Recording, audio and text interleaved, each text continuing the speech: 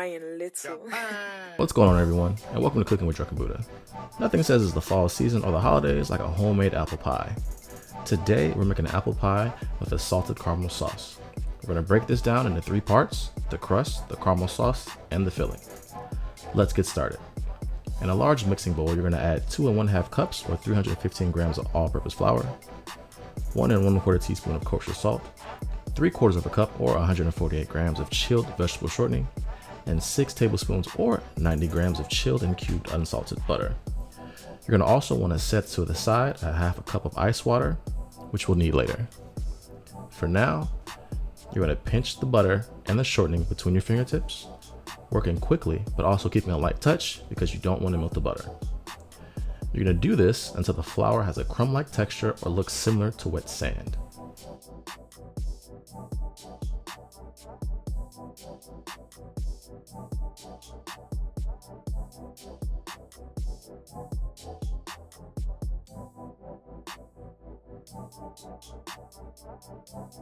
Once you've thoroughly combined all the butter and shortening into the flour, you're going to slowly mix in the ice cold water, 1 to 2 tablespoons at a time, mixing with a wooden spoon or a fork until a shaggy dough is formed.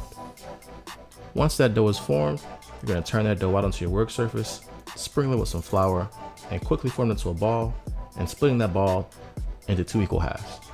Wrap your disc of dough in plastic wrap and chill these bad boys in the fridge for 2 hours or overnight if you want. Now, while our dough is chilling, let's get started on our caramel sauce.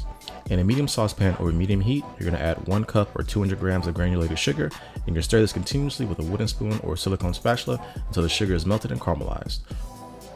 Once the sugar has completely dissolved, carefully add in 6 tablespoons or 90 grams of salted butter, cubed and at room temperature.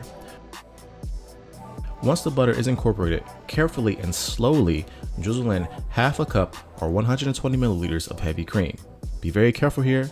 The sauce will bubble because of the temperature difference. Now, once that is thoroughly mixed together, you're going to add in 1 teaspoon of kosher salt, and you're going to continue to stir until thoroughly combined. Once you have everything all mixed together, you're going to remove the pot from the heat. You're going to pour your caramel sauce into a heat-proof dish, and you're going to set aside and let it cool. We'll come back to that later. It's time to peel and slice the main attractions of our pie. Here I have 6 large apples. I'm using 3 Honeycrisp and 3 Pink Ladies. Personally, you can use whatever apples you want to use. It just depends on your preference. Different apples will give you different flavor profiles. Whatever apples you do use, just make sure you check them for soft spot and blemishes at the market because you don't want a soft apple. So I'm going to peel, core, and slice all 6 of these. And it's very important to make sure that you have an even slice. So if you're not too competent in your knife skills or too confident, you're more than welcome to use a mandolin. Just make sure that you watch your fingers and use your hand guard when you use it.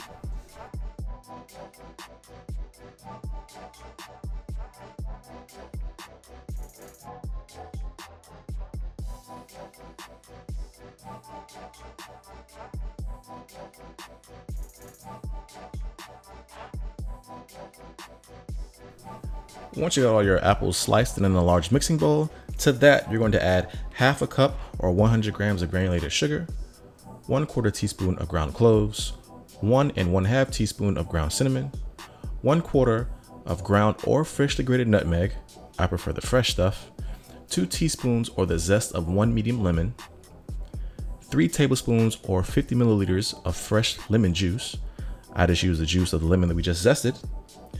And don't be like for me and forget to add 1/4 cup or 31 grams of all-purpose flour.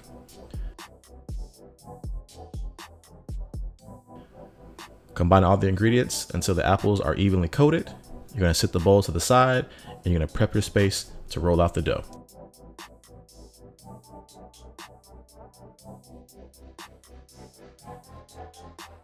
Place your ball of pastry dough onto a flat work surface, making sure to sprinkle flour on top of your dough as you roll it out. Ideally, you want to make sure there's at least 3 to 4 inches of dough that extends past your pie dish. If not, you can patch up the crust with your pie dough scraps before you place the lattice strips on.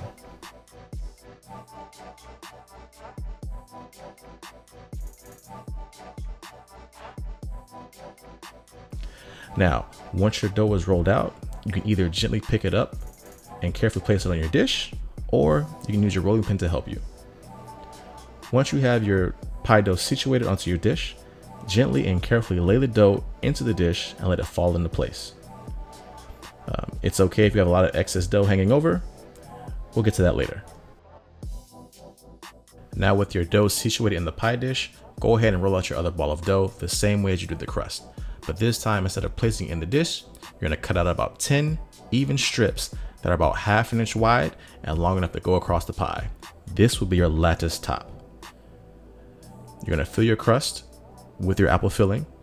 And this is the point where if you have a patchy crust, you're gonna use any scraps that you may have to fill in those empty spaces. And now we're gonna create our lattice pattern on our pie. Start by laying down 5 strips of dough on the pie, and you're just gonna weave in the remaining 5 in an overlapping pattern.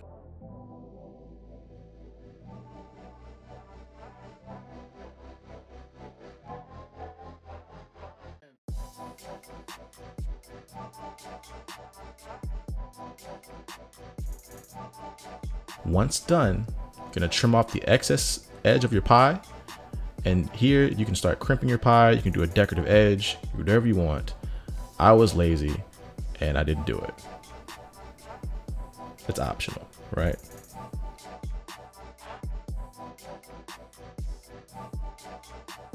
Once you've got that done, it's time for the egg wash. You're gonna beat 1 egg and 1 tablespoon of water, and you're gonna brush it across your dough. This is gonna help you have a nice golden brown color to your dough. Just make it look really nice and pretty. Optionally, if you have any finishing sugar, you can sprinkle it on your dough after the egg wash. I'm using vanilla sugar. You can use regular sugar, or you can skip this step.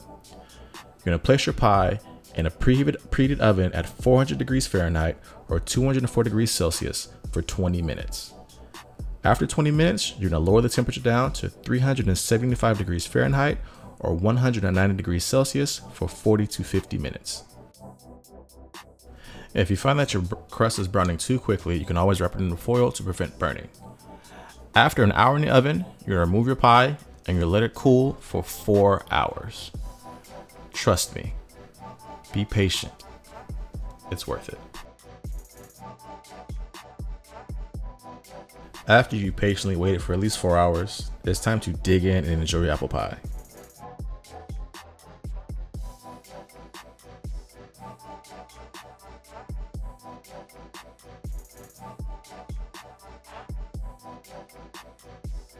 I personally like my apple pie drizzled in salted caramel sauce, served with homemade ice cream with more caramel sauce drizzled on top. You can eat your pie however you want. That's how I like mine. There is no pie shame here. Now, if you like this video, don't forget to follow the channel, drop me a like, and drop a comment below. Now, if you will excuse me, I am going to go enjoy another slice of pie. Thank you for watching.